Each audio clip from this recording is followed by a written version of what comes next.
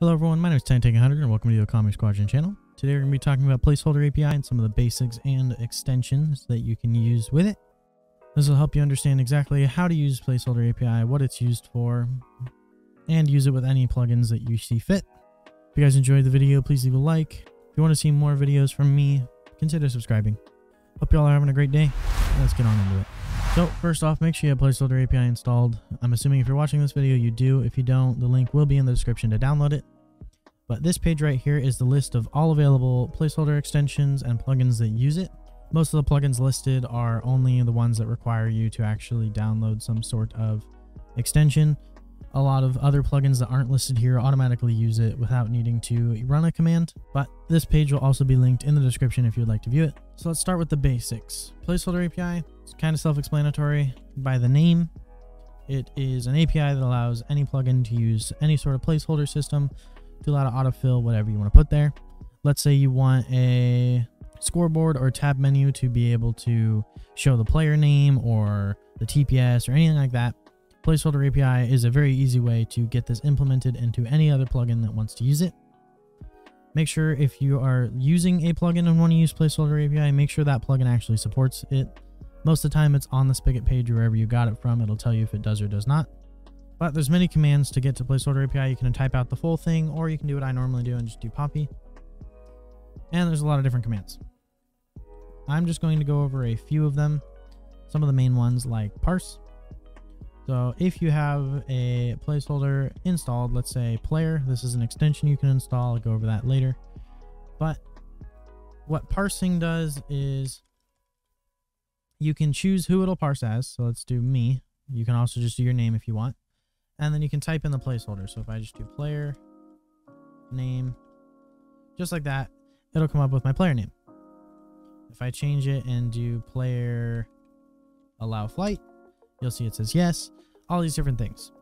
So with Placeholder API, most placeholders that you use will check based on which player is seeing it.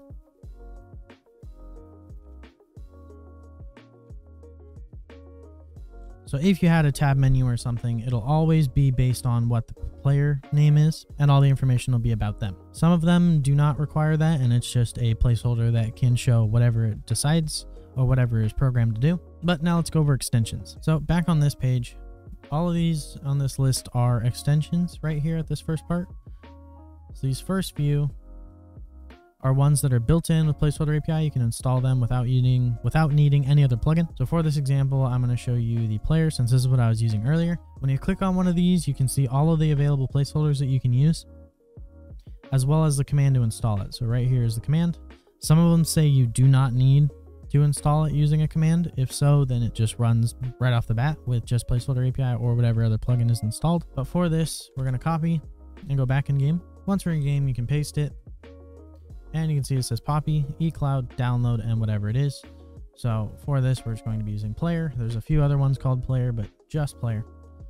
You press enter, it'll install it. And then after that, you do Poppy reload to get it actually working. So now that's working, you can use that same exact placeholder we were talking about earlier. If you parse, it'll actually show up just like that. Well, that's the basics of built-in extensions. Now, if we go view other ones that are based on plugins. So if we scroll down, all of these are plugin-based ones.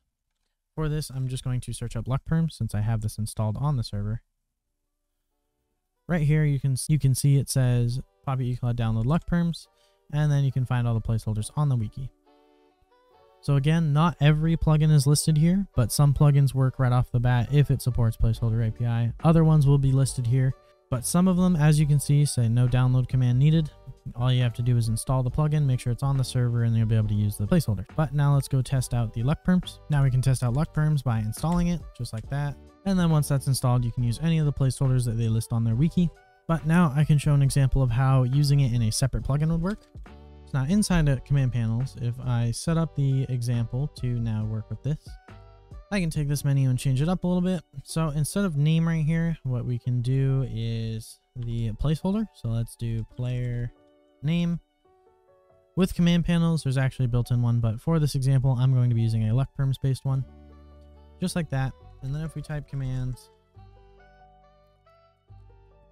just like that, this will now be able to be used through command panels and show any of these as well as run it through command. So back in game, if I reload, go into the example, you can see right here it says Tiny Tank 100, which is my name using that placeholder. And then if we click it, you'll see it shows our XP. So for this, I don't have any, but you can see it does not show the actual placeholder name. This is the very basics of Placeholder API and how you can use it in other plugins, as well as installing extensions for other plugin placeholders to work. If you download a plugin, most of them are compatible with Placeholder API if they have some sort of use for it. But hopefully that helped you figure out exactly what you need and how to use it. If you guys like the video, please leave a like. If you want to watch more of my videos, consider subscribing. That'll help us out a lot. If you have any suggestions for any future videos, please leave them in the comments. I'll see what I can do with them. Again, all the links to all the resources will be in the description, as well as a few other things like my website, which does have a bunch of free resources for command panels and things like that. But thank you all for watching. Hopefully you're having a good day, and I'll see you in the next one.